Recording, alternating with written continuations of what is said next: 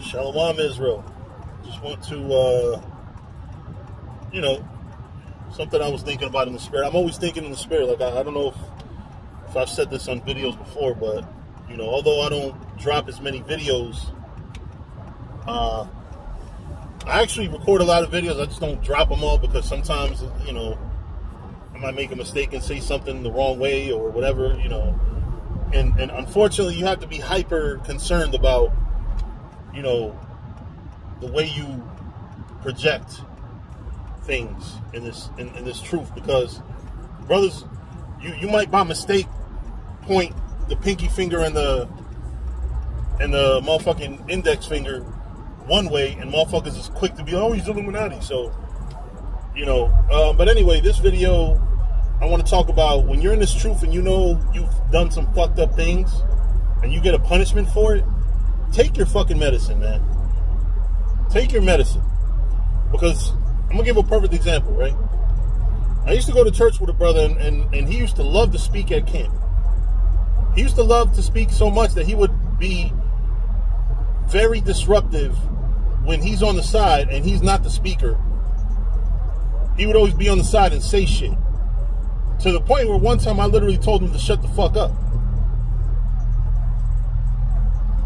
You know what I'm saying? So it goes to show you how bad it is for me to tell somebody shut the... Well, those were the days where you can expect that from me. But, I turned around and I told him, yo, shut the fuck up.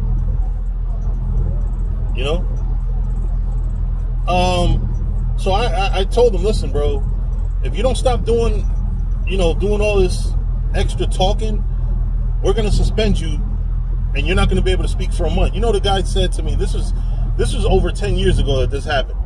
And I'm not mad at the brother for it, because hopefully he's grown since then.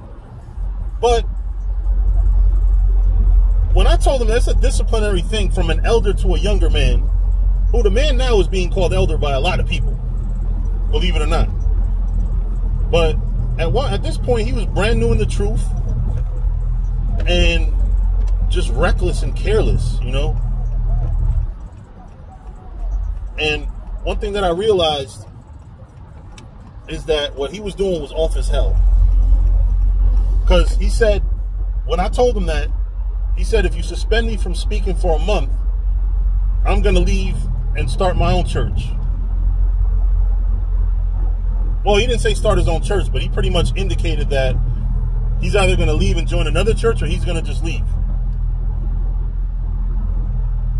So my whole thing is, brothers can't be that hard to discipline.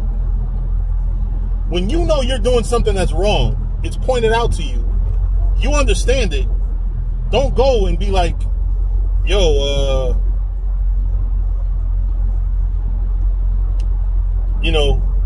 whatchamacallit, you just can't do that bullshit where, you don't take accountability. Because that's one thing that's really, really fucked up in this truth, is that we have men that don't take accountability. You would rather go and start your own church, which motherfuckers make that shit sound so easy.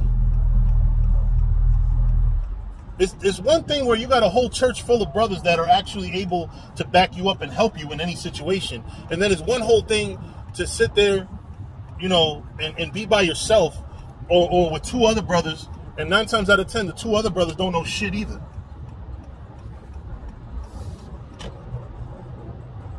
2, 3 brothers. You might take some former disgruntled members with you, which actually you're doing brothers a favor sometimes.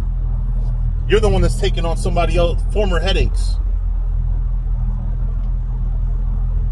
But when you get a punishment in this truth, you take that shit, man. Even if you don't think it's fair. Of course you're not going to think it's fair. It's you. You have to correct your behavior.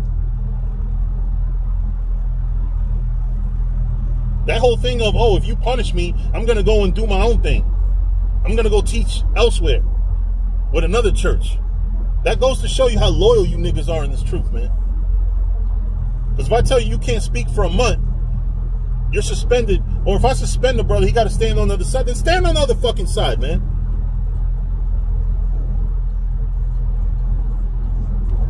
Yeah, you got a lot of men that don't understand.